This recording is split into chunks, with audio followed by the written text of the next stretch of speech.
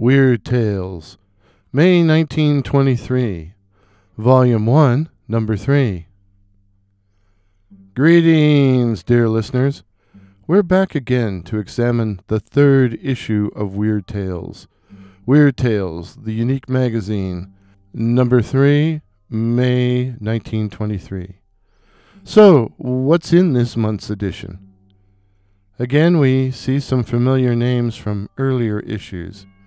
Julian Kilman, Hamilton Craigie, and Laurie McClintock and Culpeper Chun.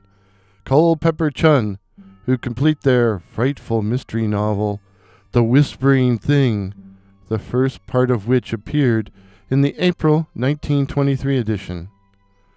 Let's have a look at the table of contents. 19 thrilling short stories, 2 complete novelettes, 2 two-part stories, interesting, odd, and weird happenings. The Moon Terror by A.G. BIRCH, a remarkable novel. The Secret Fear by Kenneth Whipple, a creepy detective story. Jungle Beasts by William P. Barron, a complete novelette. Sorry, I have trouble saying beasts, as you just heard. The Golden Caverns by Julian Kilman, a condensed novel. Vials of Insects by Paul Ellsworth TRIEM, short story. An Eye for an Eye by G.W. Crane, short story. The Floor Above by M. Humphreys, a short story with a horrifying climax. Penelope by Vincent STARRETT, a fantastic tale. The Purple Heart by HERMAN SISK, the story of a haunted cabin. Feline by Bruce Grant, a whimsical storiette. 2 Hours of Death by E. THAYLES EMMONS, a ghost story. Midnight Black by Hamilton Craigie, short story. The Haunted and the Haunters by Bulwer Lytton, an old masterpiece. The Whispering Thing by Laurie McClintock and Culpeper Chun, the conclusion of a frightful mystery novel. The Death Cell by F.K. Moss, a weird short story. The Devil Plant by Lyle Wilson Holden, a story of ghastly retribution. The Thunder Voice by F. Walter Wilson, the story of a hairy monster. Case number 27 by Molly Frank Ellis, a few minutes in a madhouse. The Finale by William Merritt, a short story. And finally, The Closed Cabinet, which is either by unknown or anonymous, and which is described as a story of the 18th century. 2 of these stories stand out for me. The first is The Floor Upstairs, a subtle and creepy, that's the appropriate term, a subtle and creepy ghost story told in diary format. It was apparently a favorite of H.P. Lovecraft. Strangely, nothing is known of the author M. Humphreys. And by nothing, I mean nothing, as this is a very well-constructed ghost story that had me mystified until the end. The best guess, my best guess, is that M. or M.L. Humphreys was a pseudonym. If anyone listening has any information as to the author's identity, please share your knowledge with the rest of us in the comments section below.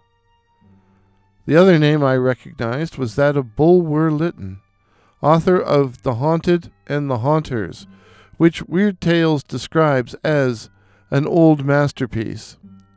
So, who was Bulwer Lytton? Edward George Earl Lytton, Bulwer Lytton, 1st Baron Lytton, was a British member of Parliament who, as Secretary of State for the Colonies, wanted to turn Canada's British Columbia into, quote, a second England on the shores of the Pacific, end of quote. He was a prolific Victorian novelist. His Wikipedia entry states, quote, Bulwer Lytton's works were well known in his time. He coined famous phrases like pursuit of the almighty dollar, the pen is mightier than the sword, dweller on the threshold, the great unwashed, and the opening phrase, it was a dark and stormy night. The sardonic Bulwer Lytton Fiction Contest, held annually since 1982, claims to seek the opening sentence of the worst of all possible novels. In other words, the worst opening sentence you can write. The novel in which the opening phrase, it was a dark and stormy night, appears was Bulwer Lytton's 1830 novel, Paul Clifford. The author lived between 1803 and 1873.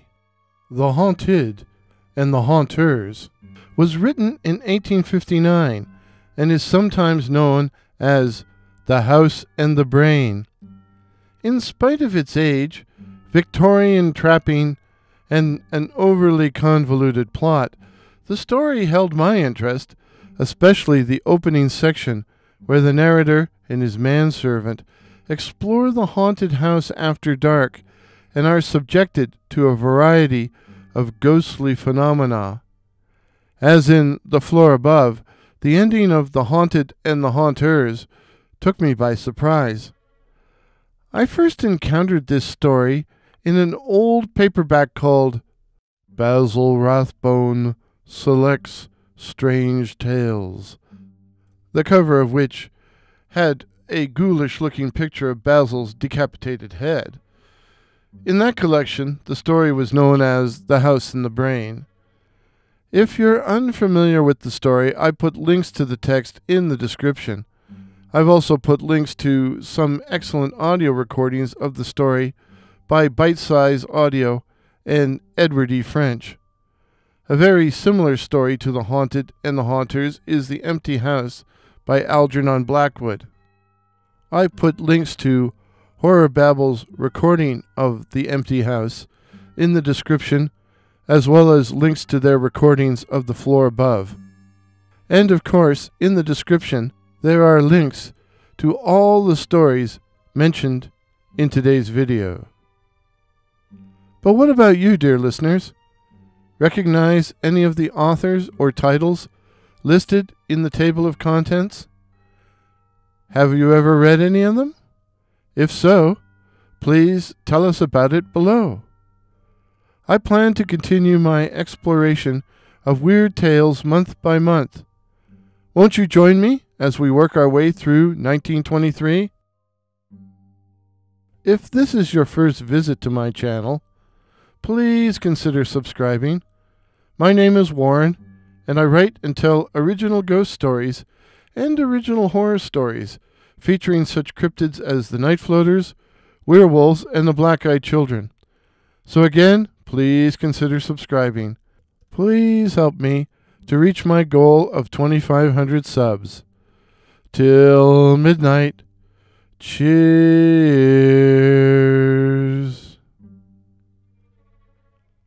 Pictures used in today's video, courtesy of Pix here, that's PX here, while the music was the classic Ghost Processional, Perfect Weird Tales music, by that patron of the internet, Kevin MacLeod.